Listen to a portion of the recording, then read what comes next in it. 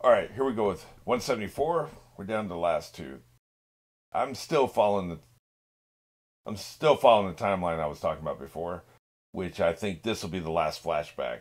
No, well, I kind of waffled. I went both ways. Okay, let me reset. They're doing flashback for both, and then we're going to get a cliffhanger through the filler. Is what I think's happened. But it's equally likely this could be the last flashback. In the next episode, we'll resolve everything. Either one's likely, but I'm picking no resolution until after the filler's over, just because they're dicks. Probably going to go the other way, but this is what I'm thinking. Like I said, I'm of two minds about it. At any rate, 174. We're queued up at the very beginning. 3, 2, 1.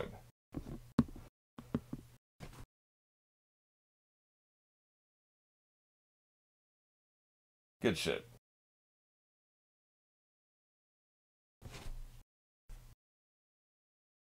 It's good to be the king.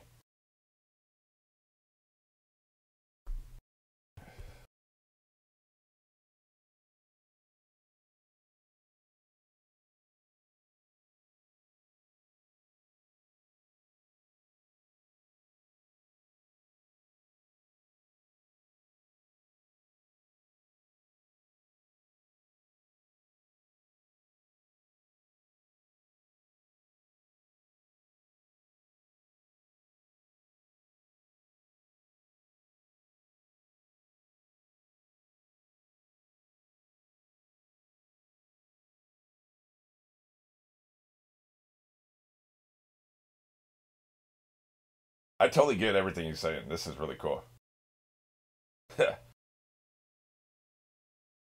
It's a harsh piece.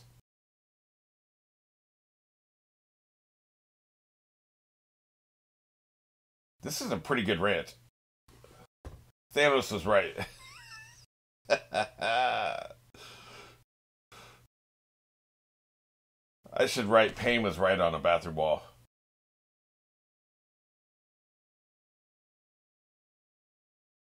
That really pisses me off.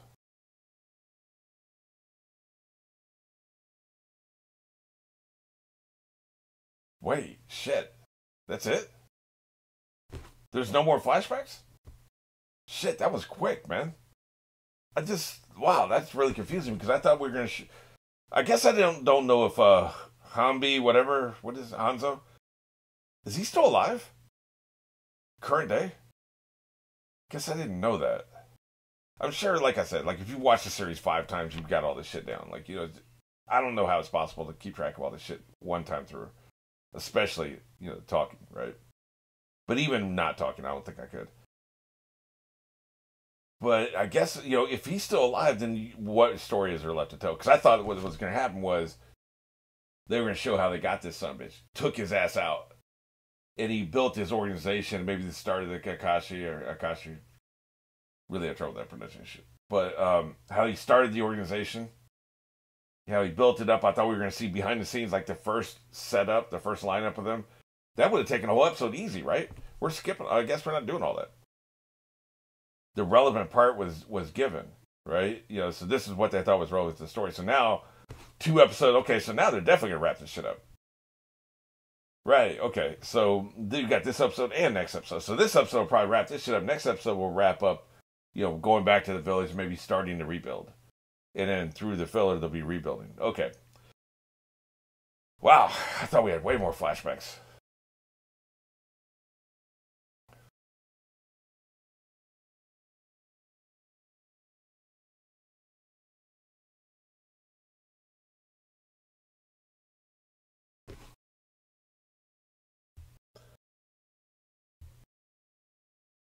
I keep forgetting to talk about this female minion.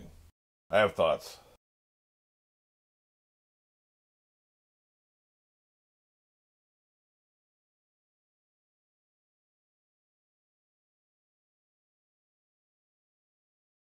Eat my ass. I haven't really thought about what his response would be. This is my diary. Oh no, his book. Understanding is only half the battle, though.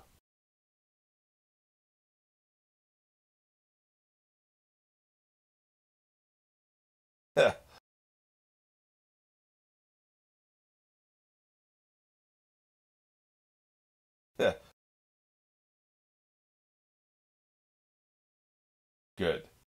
It wouldn't for me either. Yeah. This is anime. Nobody forgives anybody.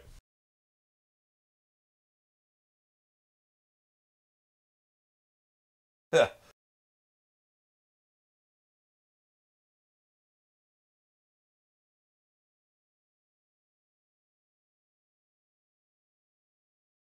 not going to let this sumbitch go.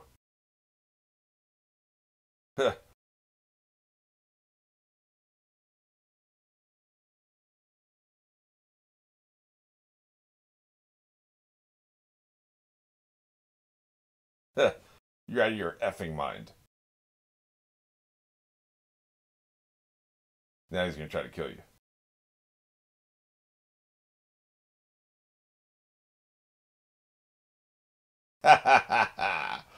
Well, we do have magic. Ninja magic.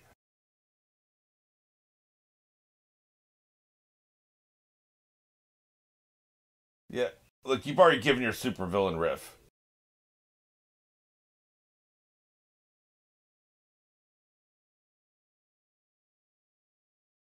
Yeah.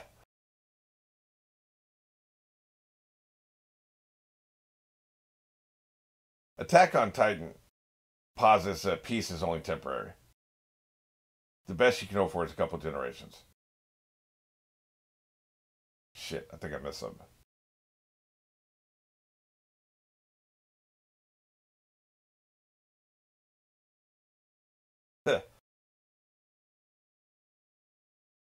Oh, I see.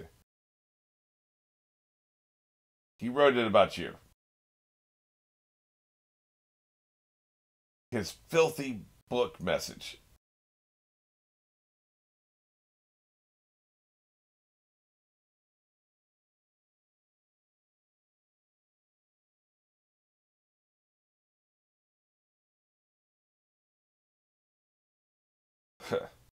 Interesting.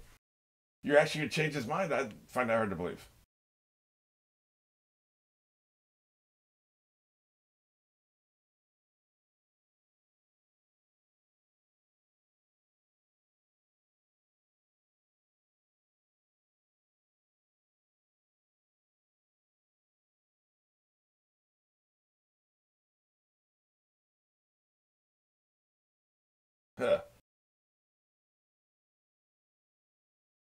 Give me a rant so I can put it in the book.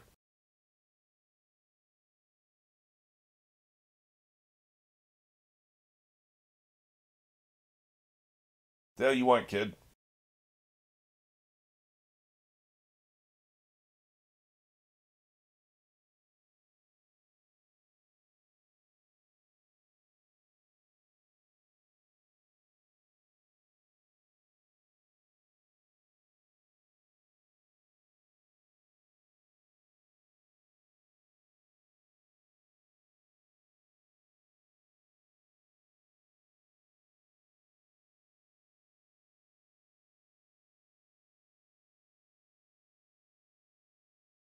I see.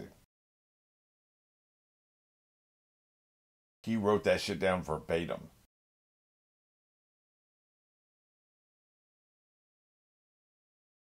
That's what you need, first of all. You need that motivation, man.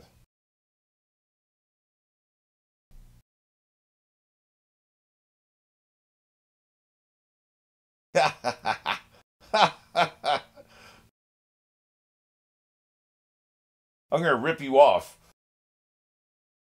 and not give you credit.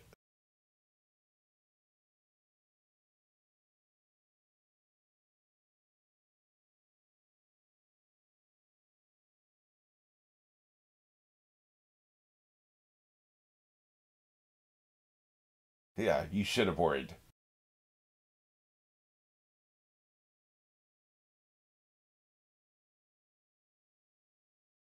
Huh.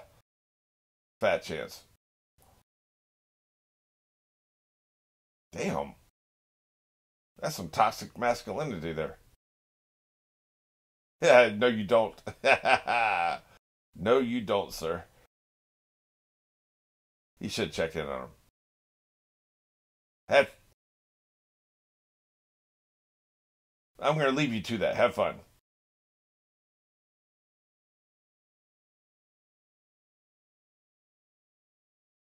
I actually have my thoughts on him leaving have evolved. I'll try to remember to talk about that at the end. I'm not sure he could have made a difference by staying, to be honest with you. Because I thought they just turned criminal like right after this, right? Him not being around, but actually they were trying to do the right thing. They were trying to do good, and tragedy struck. That's what changed him. Him being around, I don't know the way to change any of that. Oh, so we are going to get more flashbacks. Okay.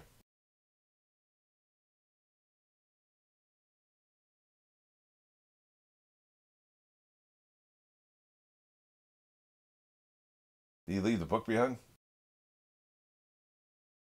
Man, we need firewood anyway. This is crap.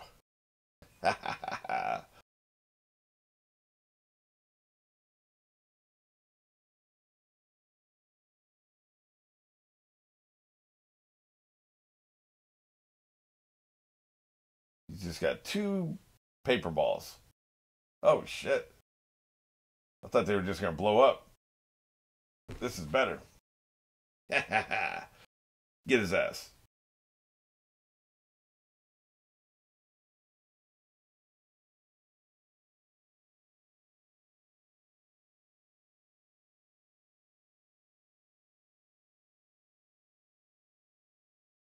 Yeah. Nice try. Yeah. Hey, that's another callback. Naruto said the same thing.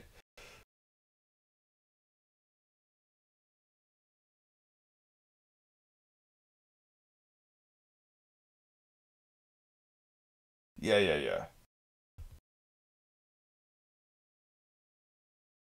We'll see about that.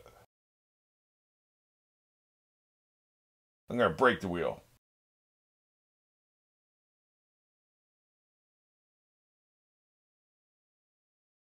This is from his novel, right?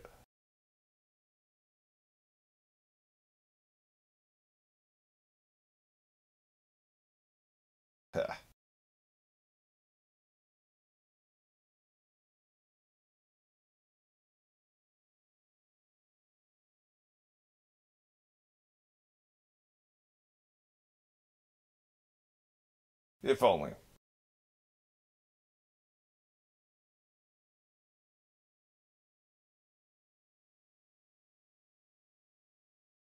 It's starting to hit me in the feels. The weight of all this, right? The parallels between him and Naruto.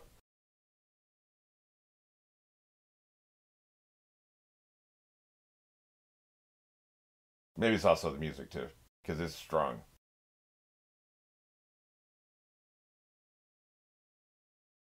Yeah, I don't see him leaving as a tragedy as I thought it was. I've changed my mind on that.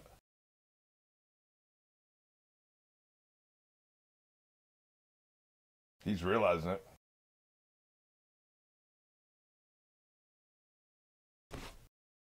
You're bringing back his optimism. The fact that his buddy's redhead and well, Naruto's not blonde, but you know what I'm saying.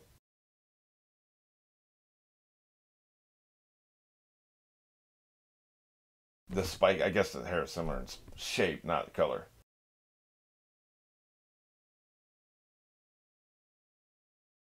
Yeah, well, you left. I'm gonna play both sides.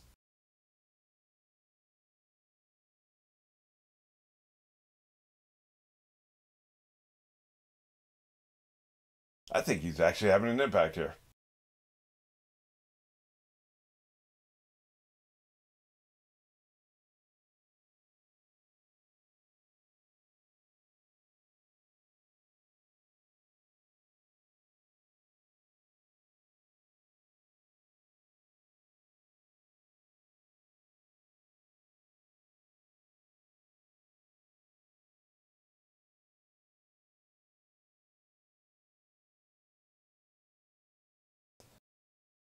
I really like how they did all this. The fictional became reality. I like how they tied it all together.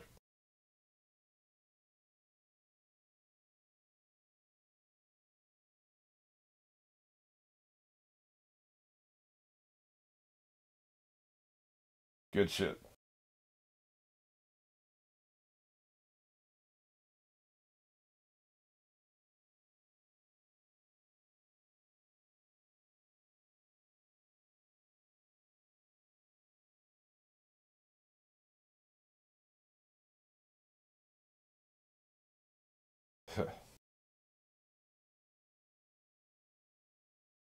Because I'm awesome. Just because you changed your bitch ass mind. He hasn't really had great tragedy. He's had some. Actually, he just had some and he overcame it. So, because he just went through it and it didn't change it. Yeah, it just happened a couple episodes ago. As I said it, I remembered.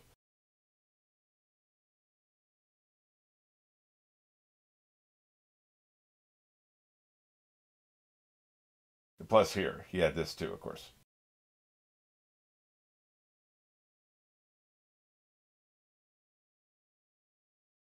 Here, every time he almost succumbed, he was feeling it.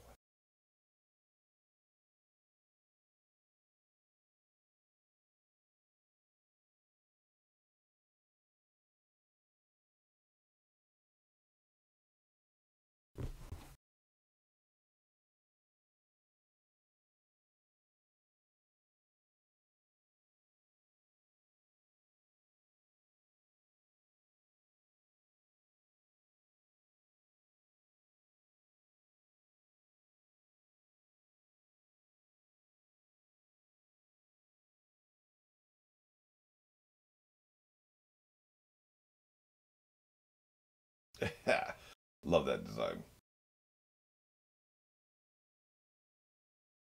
Oh yeah, she exists. Damn, dude.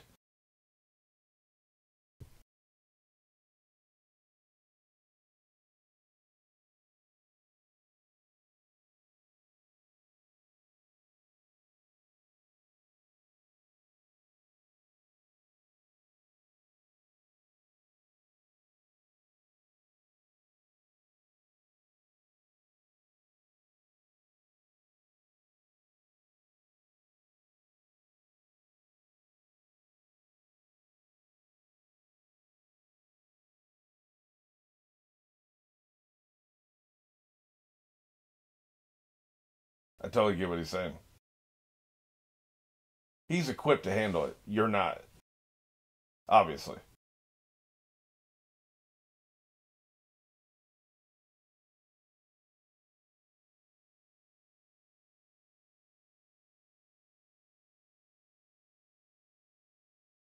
I'm just gonna have to live it. Exactly.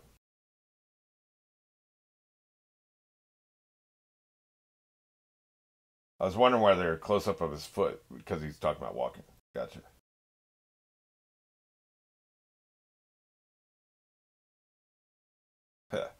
It always is.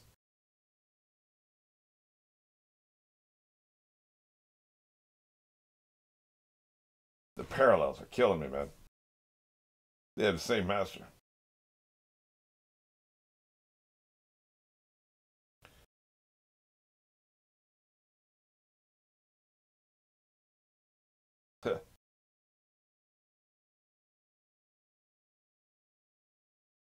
Shut up, minion.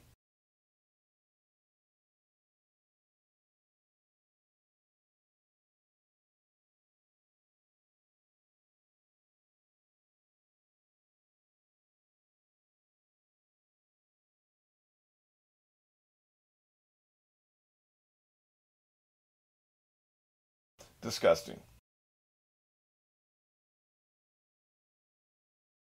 Holy shit.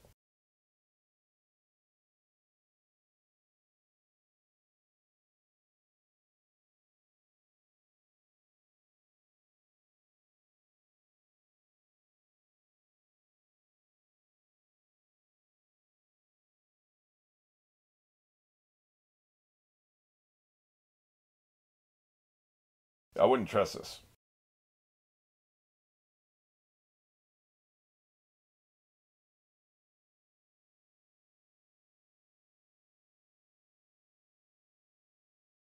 We're talking about raising the dead?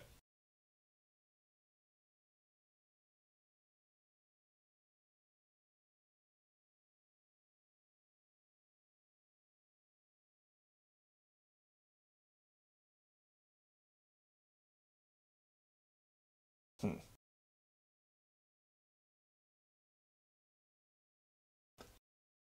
I assume he's going to kill himself somehow. But to what end?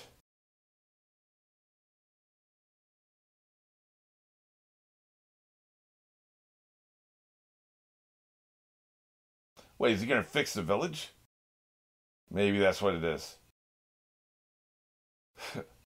What actual hell? Maybe raise all the people he killed?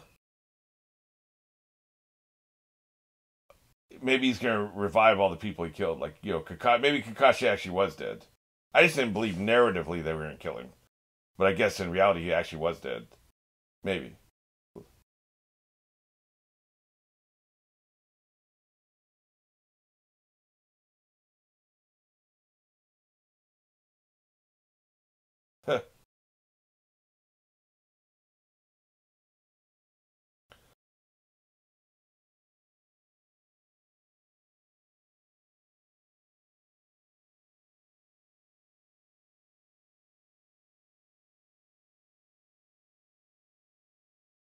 Interesting. No, he still had to execute, though. That hack. Pulp Fiction ass. And I don't mean the movie. I'm talking about the original definition of Pulp Fiction. Well, I don't know what the hell spell he just performed. But man, this was emotion. This is emotionally a grind. What am I trying to say? Ringer. This is an emotional ringer, man. Like, I almost lost it there about 15, 16 minutes into it. If that had been the end of the episode, I probably would have lost it. But then they had more, right? So I kind of was able to gather myself. But my God, it's so emotional. Just the parallels and just the fact they're basically spiritual brothers, and him actually changing his mind is very powerful to me. I just love it. This is such great storytelling. You could possibly bring about real change, but kind of okay. There's a couple things. One of the things I wanted to talk about was Attack on Titan. I talked about this. It posited that you can bring about peace, but in most of the last couple generations, which is true. I mean, how long do we have between World War One and World War Two? And have we had peace since World War Two? Not really. On a global scale, yes, but that's kind of what they're talking about here. Like the big countries have peace here in the real world. Do the small countries? Not really. There's been fighting somewhere. Piers Anthony, one of the worst writers ever, did have an interesting idea, and he talked about there was personifications of various things like famine and war and time and stuff like that, right? Well, the personification of war, he's immortal, but he only lives as long as there's a war somewhere in the world, which there almost always was. But if there was peace across the entire earth all at the same time, he would die. And then the next time a war broke out, a new person would be chosen as a personification of war, and he would live until there was peace all over the world. And so these people live for hundreds of years because there's always war somewhere. I like that idea because it feels real. Like there's always a war somewhere. Like look, we've had a war in Ukraine for over a year now, right? That's just one spot. So it's the little countries who are suffering the war now. So that's kind of like a real world parallel he's doing here. If we did achieve peace all over the world right here in our real world, how long would it last? A generation maybe? Two, human beings are just not peaceful people. There will be a war about something. Resources these days, maybe information in the future, maybe space travel in the future. Who gets the best planet to colonize? Like there's always going to be a reason for war, right? So all you can hope for is achieve peace in your time. World peace forever, I think, is out of reach. And I don't think that's what they're positing here. I think he's talking about peace in this time. So, powerful stuff. Another thing I was going to talk about, which, I keep talking about how I think it's very possible that Naruto could die at the end of the series. It's a dark ending, but I could see it happen. I see that would be one of the resolutions. But I just realized something in this episode. He talked about he's going to be a Hokage. He said it so many times. That is a goal. How do you keep repeating that and keep talking about that throughout the course of the entire series and never have it happen? So, either the series ends with him becoming Hokage, and then I guess he'd be a Hokage for the sequel series. But even if the sequel series never existed, this series ends with him becoming Hokage. Or he'll become Hokage in this series for him to die at the end of the series. But he has to become Hokage. They've done it too many times. He has to be, at some point, he has to become Hokage. That's just the way this is all set up. You know, he's talked about it for too long. So, that changes things in my mind. I'd forgotten about that. I forgot like how many. I realized when he said it again, I was like, man, they talk about that a lot. There's no way you get out of this series without him becoming a Hokage. So either that means he's going to survive. Basically, to me, it probably increases the chance he's going to survive. I was making it 50-50. Now that we got this, we got to factor this in. We're probably talking 25-75 in favor of him surviving the series because he's got to become a Hokage. Now, you could do the thing like they did in Lost where somebody can become a leader just to achieve something and then die. This is giving me some of that lost, but that means he better become a Hokage pretty soon, and they don't seem to be on that track right now. Tsunade would have to die. I know you can retire. The third Hokage retired, and then the fourth one, but then the third Hokage came back. Right?